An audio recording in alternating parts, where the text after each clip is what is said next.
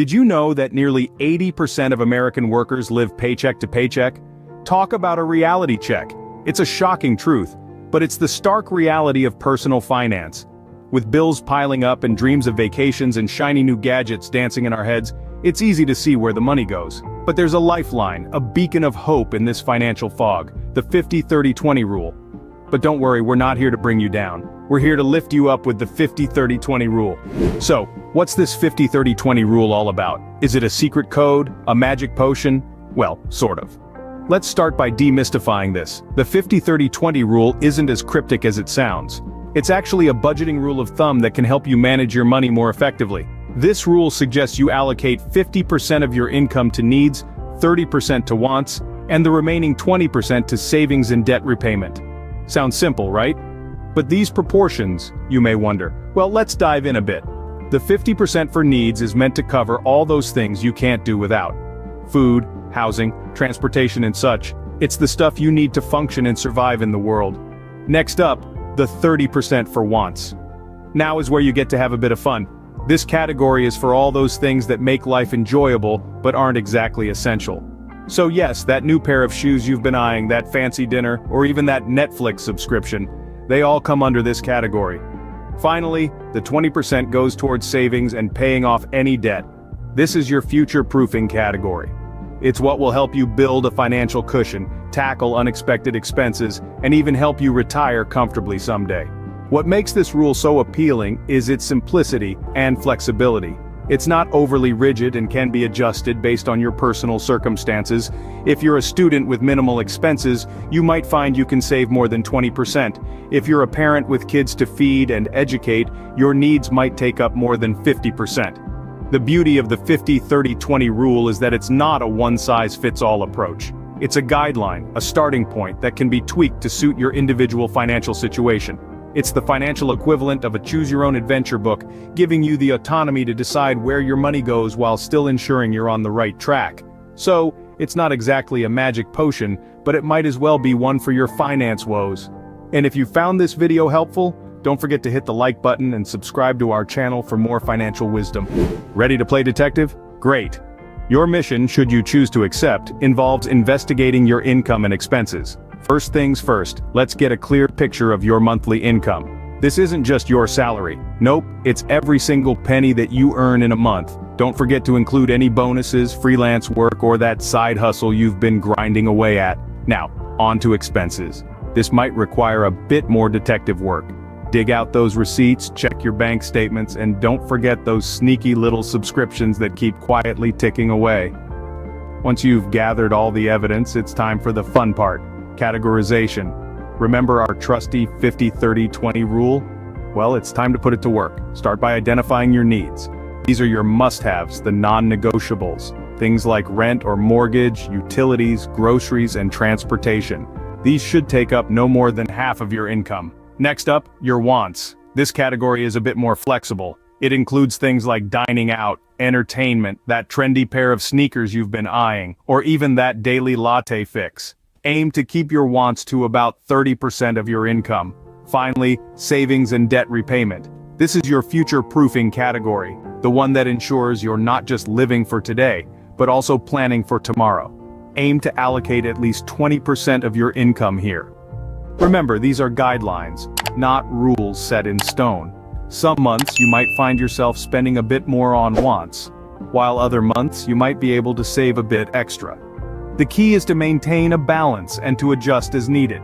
Now don't panic if your current spending doesn't align perfectly with the 50-30-20 rule. It's a process, and it's okay to take baby steps. You might start by cutting back on discretionary expenses or negotiating your bills. Remember, every little bit helps. So now that you've done your detective work, it's time to put those findings into action.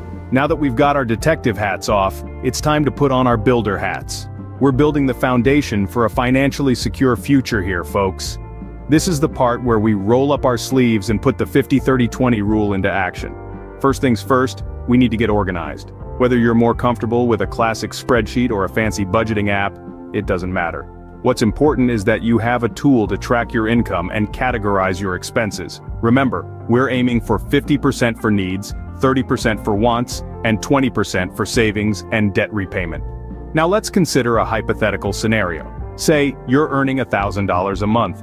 According to the 50-30-20 rule, $500 should go to your needs.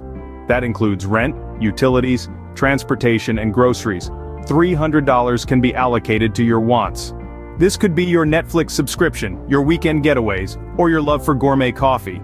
And the remaining $200? That goes straight to your savings account or debt repayment. But what if your current spending habits don't align with the 50-30-20 rule? No need to panic. This is where our builder hat comes in handy. It's time for some financial remodeling. Maybe you can cut back on dining out or renegotiate your cell phone bill. Or perhaps you can find additional income streams.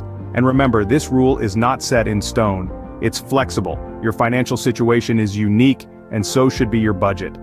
Maybe your needs take up more than 50% of your income. That's okay. Adjust the ratios in a way that works for you. The key is to keep needs at the majority, wants at a minimum, and savings and debt repayment as a non-negotiable part of your budget. Once your budget is set, it's crucial to monitor it regularly. Keep an eye on your spending and adjust as necessary. Life happens, and your budget should be able to adapt. Maybe a sudden expense pops up or you receive an unexpected bonus. Adjust your budget accordingly, but always stay true to the spirit of the 50-30-20 rule. See, not so hard, right? You're practically a budgeting pro now.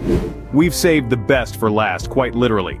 Let's talk about the golden 20%. This is the magic happens, where your financial future gets a little brighter with each passing day. It's all about savings and debt repayment. It might seem like a small piece of the pie, but it's the slice that can change everything. First, let's talk about savings. You've probably heard it all before. Save for a rainy day, save for retirement, save, save, save. But how do you actually do it effectively? Well, one of the best ways to maximize your savings is to automate it. Set up a monthly direct transfer into your savings account.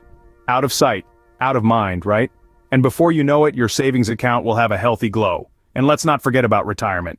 If you have access to a retirement account like a 401k or an IRA, take full advantage of it. It's like a savings account on steroids. The money you put in there gets to grow tax-free until you retire. And in many cases, your employer will match a portion of your contributions. It's like getting free money. Who doesn't love that? Now, on to debt repayment. It's not quite as fun as saving, but just as important, if not more so. Start by focusing on high-interest debt, credit cards, personal loans, that kind of stuff. These debts are like financial vampires, sucking away your hard-earned money with their high interest rates.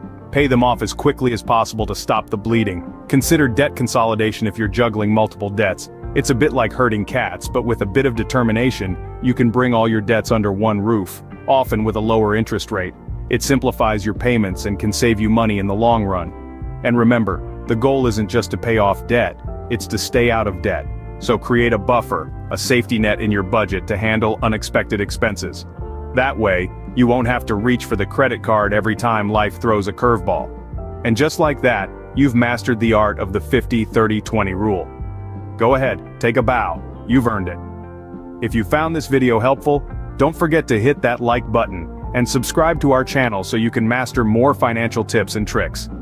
Let's build a financially secure future together.